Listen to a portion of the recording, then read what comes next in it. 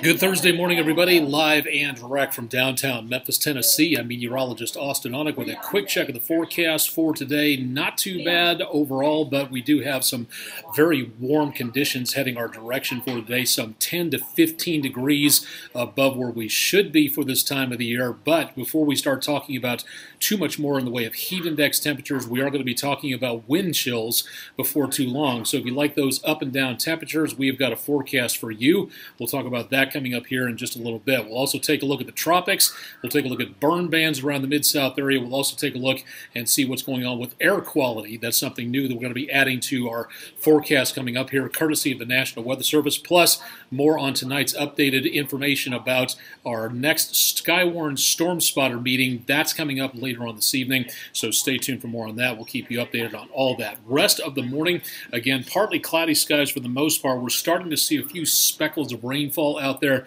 not by that much, but we will see more chances of showers and thunderstorms the farther we go into this afternoon and this evening. Not great chances, but once again, it will be possible, so outdoor activity is going to have to, again, keep an eye on that. Olive Branch on the Weather Underground camera network from former mayor, current meteorologist Sam Reichard, showing again some pretty quiet conditions into and around the area for right now. A few clouds out there, blue skies, and 68 degrees at the Olive Branch Airport for this morning. Winds out of the southeast at about 7 miles per hour. Oxford, Mississippi, plenty of sunshine. Grounds crew out and about getting things done at the track and field facility. A little bit of cloud cover, mainly sunshine. 66 degrees at the Oxford, Mississippi Airport with southeasterly winds at about 8 miles per hour. Welcome to everybody who's checking in from across the Mid-South and points beyond. Drop your location and your weather reports, if you have any, into the comments section, and we'll read off some of the weather reports out there and see what the weather's like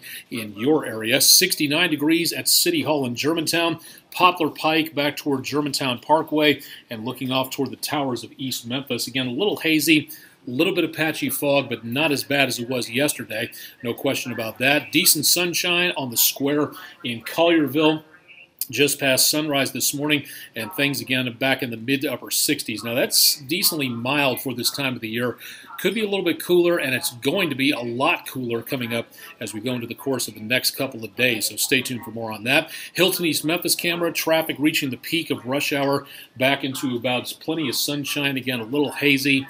That's also normal for a large metropolitan area. And from West Memphis, Arkansas, not really able to see downtown Memphis, just barely there on the horizon. Again, that air quality out there plays a part in that. 69 degrees at the West Memphis Airport and winds out of the southeast at about 10 miles per hour with 90% humidity. Traffic on I-55, I-40 as of about 7 minutes past 8 o'clock. Everything moving along quite nicely at this time.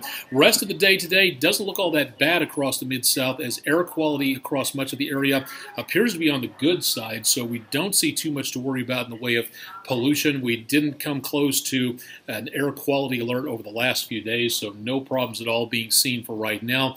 And it looks like we're going to be seeing some decent clear conditions into the next several days as more rainfall continues to make its way into and around the area for right now. Few scattered showers, I-22, northeast Mississippi here, northwestern Alabama over here, scattered showers making their way across I-22, but that's it for any rainfall out there, and most of that is over toward Pontotoc, Union, Tishomingo counties, and moving away from us. Not much of anything else in the rest of the News Channel 3 viewing area.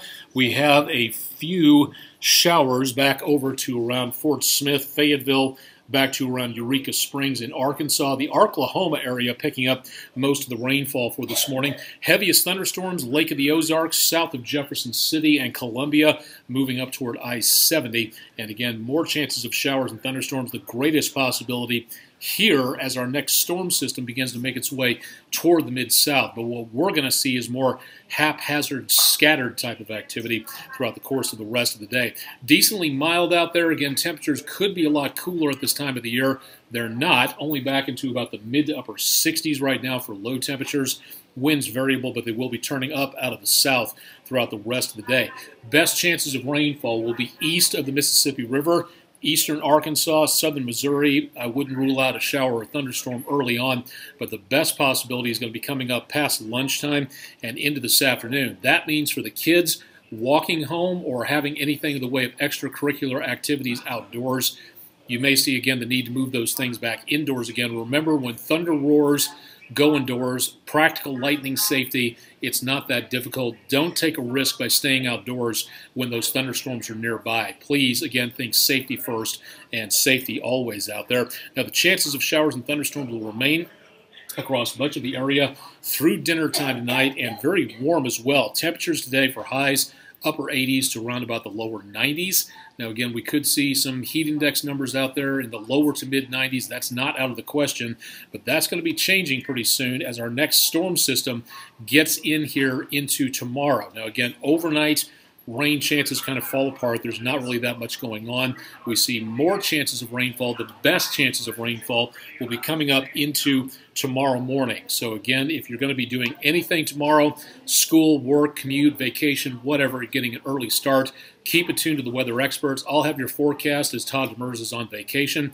And of course, Corey Ventura will have more on time saver traffic starting early tomorrow. And again, starting off with this weather moving in, definitely want to know what's going on down the roadways so you can have a safe and timely commute, because tomorrow, again, with more rain and less visibility out there, sad to say, it's a good bet we're probably going to see a lot more accidents tomorrow, so definitely want to keep it tuned to News Channel 3, and we'll keep you updated on that. Lows tomorrow, not that low because winds will be coming in again from out of the south. That warm tropical air will do a very good job of keeping the temperatures up into the mid to upper 60s to lower 70s. So, again, for the next couple of days, not seeing, again, anything in the way of a threat of severe weather. That is way back to our west, so good news on that. Slight risk category from the Red River all the way up to the Missouri River Valley, and the best possibility of damaging winds, maybe some large hail mixed in with that. The area you see here, that again just indicating the possibility of just generic thunderstorms. No severe weather expected for today. Likewise, good news into tomorrow. Widespread thunderstorms possible, but so far not seeing anything on the way of severe weather for there. And by Saturday, everything kind of clears out and looks very nice into the early part of the weekend. Could be some leftover showers, but again, that's going to be about as much as we see at this point in time. We'll be keeping track of the weather again throughout the rest of the weekend, so keep it tuned for more on News Channel 3. Rest of today, partly cloudy with isolated showers and thunderstorms popping up. As we go throughout the rest of Thursday, temperatures will be way above normal, 10 to 15 degrees above normal, so expecting a warm shirt sleeve day out there. Kids heading off to school may need some rain protection as we get into later on this afternoon and into this evening. Tomorrow, showers and thunderstorms throughout the day, and some of those could linger into and around Friday night football. That could be a problem out there, especially with game delays. The officials are going to have to keep a close eye on the weather. And again, difficult to get several thousand people into safety when there's lightning around. So definitely want to keep it tuned to the weather experts, and we'll help you updated on that. Getting into Saturday, here's where the change starts to take place. Cold front arrives as we go through Friday into early on Saturday. We may see some showers sticking around early on Saturday morning, but most of what we're going to be looking at is going to be, again, the chances of rain dwindling and moving on out of the picture. So cool, dry, pleasant for Saturday, going from heat index numbers to possible wind chills as we get into Saturday. Also on Sunday, temperatures back in the lower 40s and staying in the 60s throughout the weekend. This is the October weather a lot of you have been looking for. Those of you who love the warmer weather, you got something in there too. So again, not doing too bad. We'll warm up a bit next week, but even these numbers are going to be right about normal for this time of the year. And then we start to see chances of showers and thunderstorms into and around the area. Again, by about Tuesday into Wednesday, that'll be our next best chance of anything happening. Cloudy skies on Sunday night. Again, we're seeing a weak front pass through the area here. That's just going to be cloud cover. We're not seeing anything right now that says Sunday's going to have rain to it. And outside of those showers early on Saturday morning, weekend should be dry coming up, so that looks pretty good. Temperatures in the 60s and 70s going into, again, the middle part of October. No problem at all for spring break, again, or fall break, I should say, with, again, chances of showers and thunderstorms minimal by about Tuesday into Wednesday. So just not seeing, again, a lot of major ups and downs here. Comfortable, dry for the most part.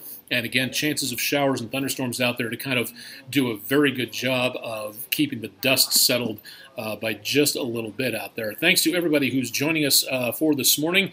Rhonda Sweet Sue, can't even pronounce that last name. WREG, something like that. If you think with a name like Onek, I would know better. 67 in Trenton, Tennessee. Thank you very much for that one. And everybody else checking in, nice and windy in Covington, Arterbridge, Louise, Tina. Good morning back to you as well. 68 and cloudy in Smithville, Mississippi from amateur radio operator KDLAP. Welcome to the show from KG4GKE. Thanks for joining us today. The counties in Mississippi have been dropped from the burn ban list. Lee County was under a burn ban. The rain over the last couple of days was enough to drop the burn ban here.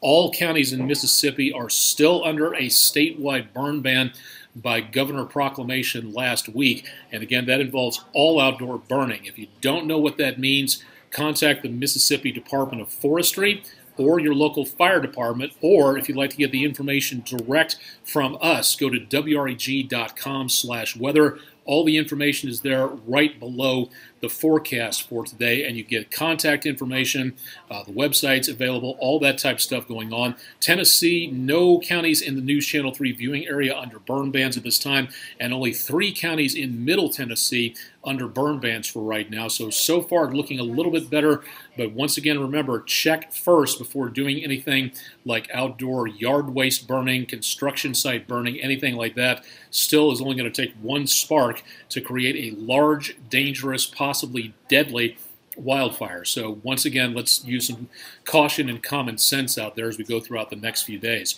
Good news into the Gulf of Mexico and the Western Caribbean. We're not seeing anything in the way of development over the next couple of days, so excellent news on that. We do have a couple of systems right off the East Coast. It's not much, and these are expected to merge together as they sort of wander their way up the East Coast, so nothing huge is developing, nothing strong, nothing in the way of a major next system coming in from off of Africa or out of the Caribbean. But once again, if you're heading to the East Coast, say anything north of the D.C. Baltimore area, I would keep an eye on this, as this may stir up some possibly foul weather as we go into the next couple of days into New England. So if you're traveling that way for fall break, that could be something to take a look at there. All right, tonight in and around the area of Clay County, Arkansas, Rector, Arkansas, the Community Center, the National Weather Service from Memphis will be teaching another Skywarn Spotter training course. That starts tonight at 6:30 p.m., 704 East 9th Street in Rector, Arkansas, way up in northeastern Arkansas. This is just outside the News Channel 3 viewing area. The National Weather Service covers a bit of a wider area than our broadcast counties do, so we're letting everybody know about this. If you're up and around this area, Jonesboro, Blytheville, Truman, Manila, in that area, this might be a good meeting for you to attend to learn more about becoming a storm spotter. You become the eyes and ears of the National Weather Service, keeping an eye on what's going on out there, and more importantly, reporting back that information to the NWS in Memphis so they can tell people like me, so I can tell everybody else what's going on the air should it become necessary. So again, your information could save a life.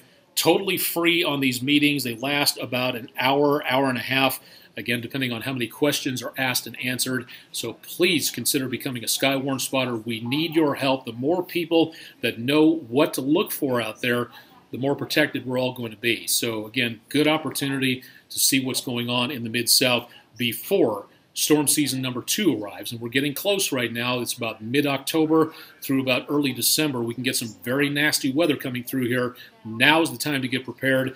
About maybe a little bit less than a dozen of these meetings coming up in the next several days and weeks. So please keep it tuned to News Channel 3, especially online, and we'll keep you updated as to when the next meetings will be held out there. More information direct from the National Weather Service. Follow them on Twitter at NWS Memphis, or go to weather.gov/MEG. That's their 3-letter identifier. Or just go to weather.gov and then just click on the map for the Mid-South area. It'll take you right to that website on there that has all the watches and warnings and advisories on it. So a good opportunity to see more about what's happening there. Very mild across the area. Again, this is way above normal for this time of the year. We're going to be seeing temperatures back in the mid to upper 80s. If we get enough sunshine out there, there might be some 90s in store for us. And again, this is early October, so that's way past its prime for now. Isolated showers and thunderstorms could be a problem, so outdoor activities, be prepared to move back indoors again as we get into the early part of this afternoon and especially into this evening. I'll have more on your forecast tomorrow morning, bright and early, as Todd Demers is off for a couple of days. Tim and Jim have your forecast tonight, starting on News Channel 3 first at 4. Questions, ideas about what you'd like to see on here, more satellite, more climate data, anything like that. Complaints, if you absolutely must, send me an email at austen.onek@WREG.com. Would love to hear from you. Or again, you can find me on all those social media pages down there at the bottom of your screen with the forecast scrolling by there. We'll have more coming up on News Channel 3 live at 9 throughout the rest of the morning, and of course an update on News Channel 3 at noon. And again, Tim and Jim have your forecast coming up on News Channel 3 first at 4. Thanks for joining us. Thanks for all the weather reports in the comments section, and keep it tuned to News Channel 3 for the latest updates on your forecast as we head into this weekend and towards some cooler temperatures.